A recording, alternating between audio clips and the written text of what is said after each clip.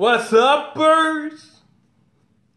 Family, paging, family, what's going on?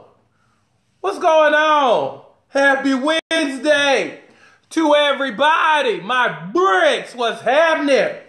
What's good, what's good, what's good? I'm going to wait for y'all to come on in because I know y'all getting the notifications. As of now, Can You Crooks is on? Can You Crooks is on? I just finished my little run. Hey, I'm having a just my little hair wrap. How y'all doing? Hey, Lena. See, I know I can always count on Lena. What's going on, Lena? What's going on? I'm throwing everything back. What's going on, Lena? How you doing? Good morning to you. Good morning to you. I'm here to kick it. I'm here to talk to you.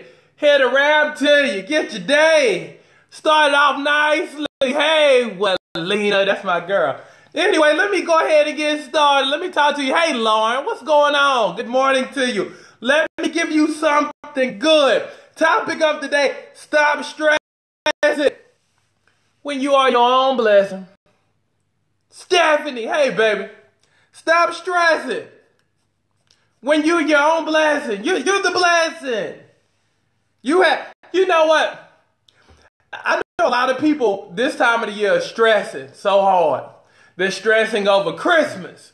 They're stressing over, what am I going to get my kids? A lot of people robbing Peter to pay Paul. What am I going to do? I really want to do this, but I know my obligation is to do this. But what am I going to do? And what I don't want to do is, put myself deep in debt that, even after Christmas is over, I have nothing left. Because everybody, for the most part works off the 1st and the 15th.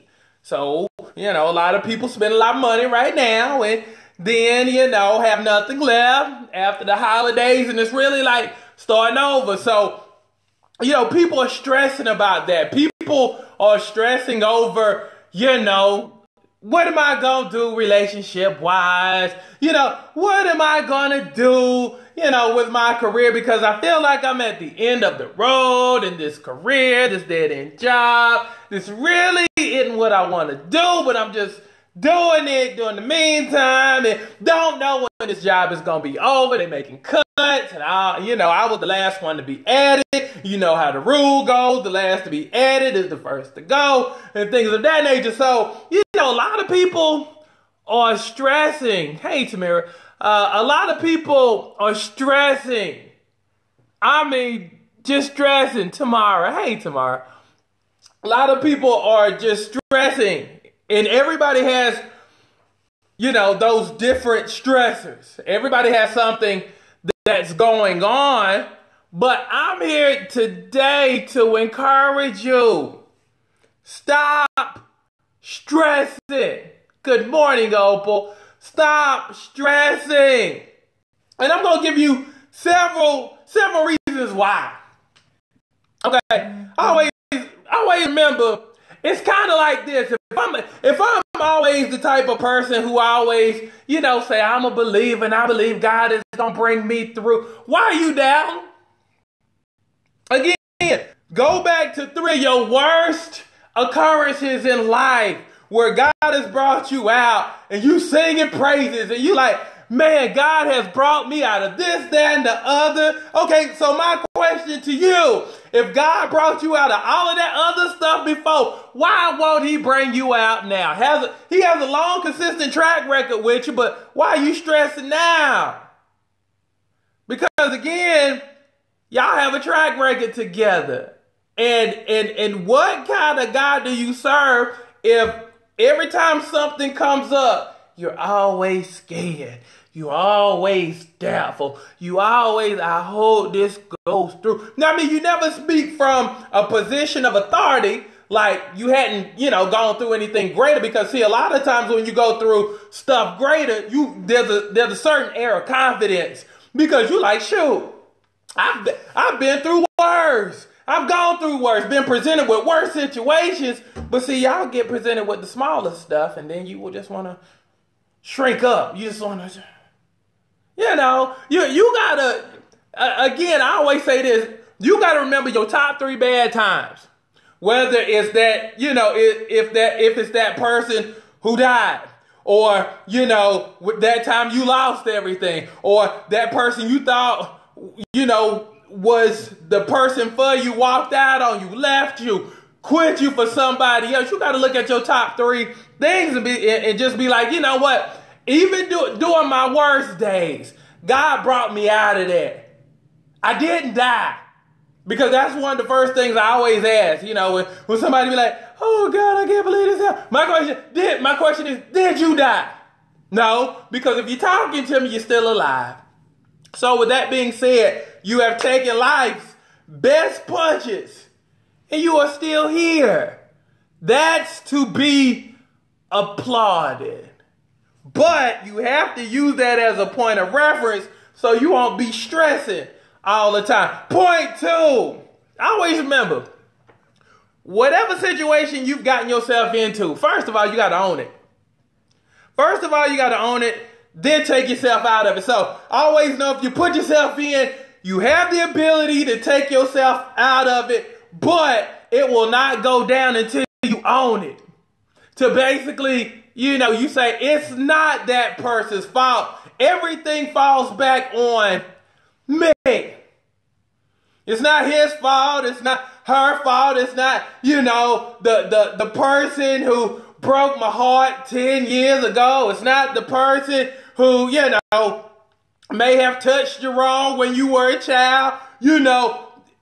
Again, at some point, even if it ain't on you, it's gotta be on you, because that's how you take your power back. Versus always, but they never accepted me and they never loved me and I never had a father who loved me. No. Whatever issue you're going through, own it. Even if you trace that thing back to something much more deeper, own it. Because again, it allows you power. It allows you to have that authority to basically say, you know what? It's not on anybody else but me. I release me from this particular situation.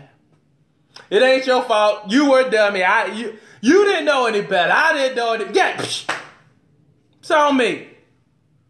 But again, if you put yourself in, take yourself right on out. Especially if the situation you're in isn't producing nothing. That goes back to that job, that relationship, that whatever.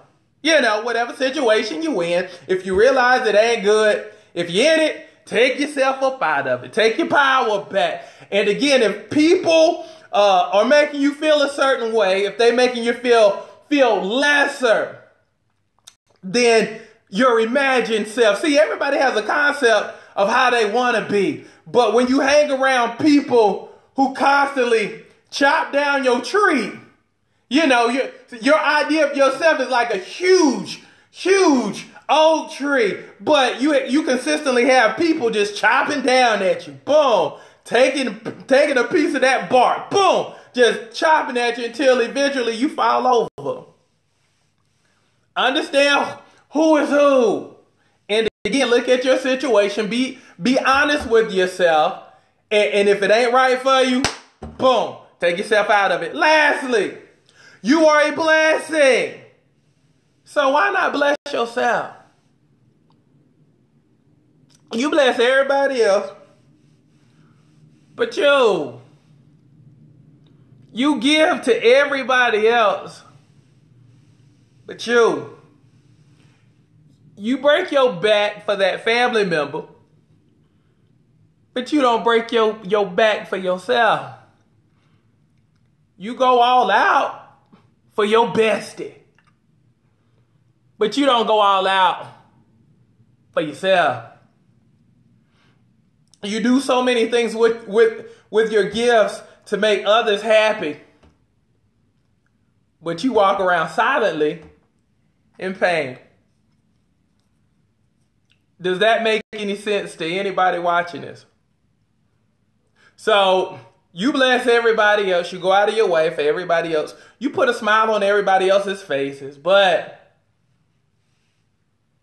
you don't do the same for yourself.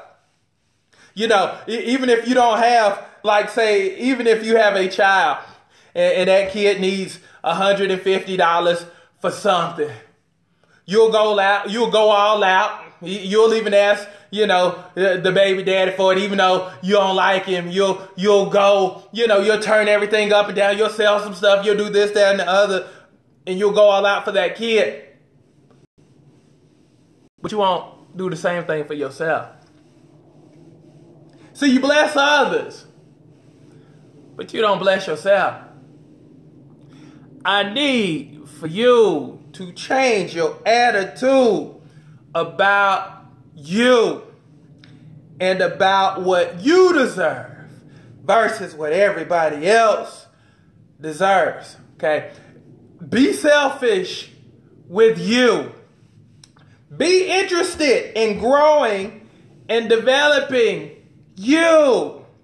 There's no honor in letting people use you up consistently. I'm sure there's somebody out there who has been guilted this week about something about Christmas or about, you know, New Year, about, you know, some other kid, you know, and then you're probably stressing, you know, trying to do something for somebody else when you won't even do it for yourself.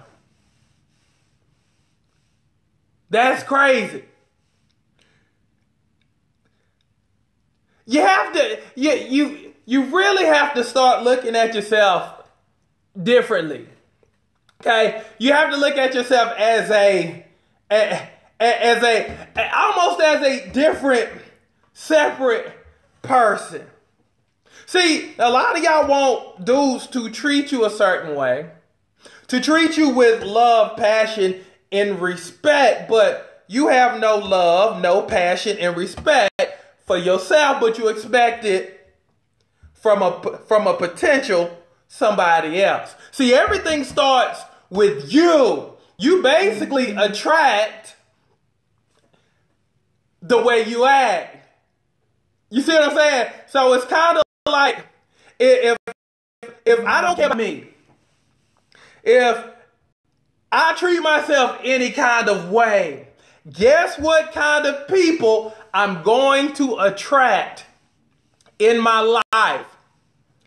Guess how they're going to act toward me? Because see, what happens is people will treat you how you treat you. People will treat you how you treat you. So look at, you know, top 2-3 people you deal with, and I'm sure you will see similarities between how they treat you and how you treat you. I'm sure if you looked at your past relationships, the ones that didn't work out, he probably treated you the way you treat you.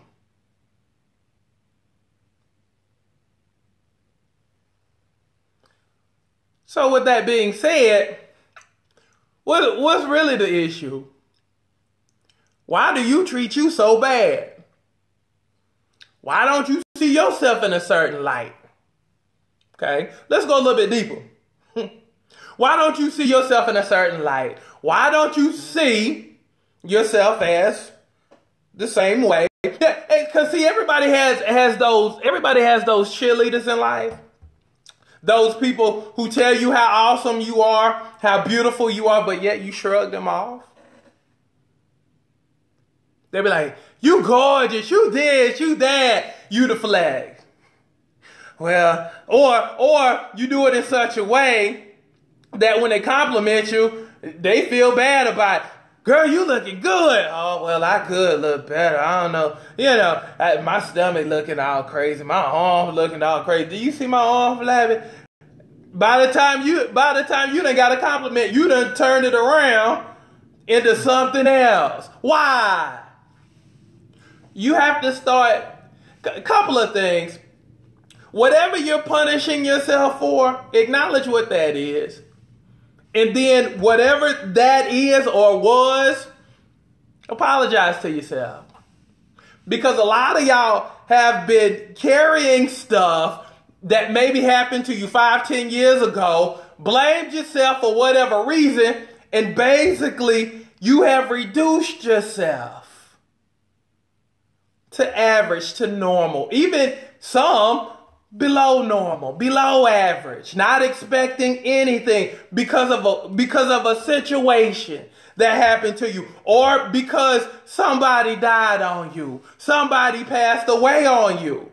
So it's kind of like even with a loss of somebody, you felt like, dang, this part of me is gone. It's gone. The best part of me is gone. This is what I need for you to do.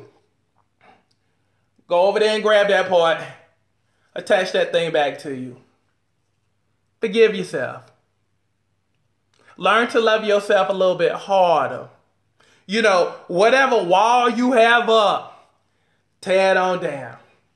Because again, you're not able to love yourself the way you need to, because you have walls up for other people, not knowing that wall is actually stopping you from fully loving yourself. You got this big old wall of protection up, that leaves you vulnerable, that leaves you unable to love the way you're supposed to. You thought you were keeping stuff out, but you ain't letting stuff in.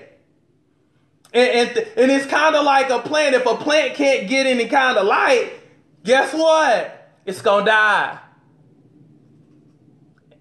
And for a lot of y'all watching this thing, you got your little wall up, keeping the light out and keeping people out, when all at the same time you're dying. You don't want nobody to hurt you.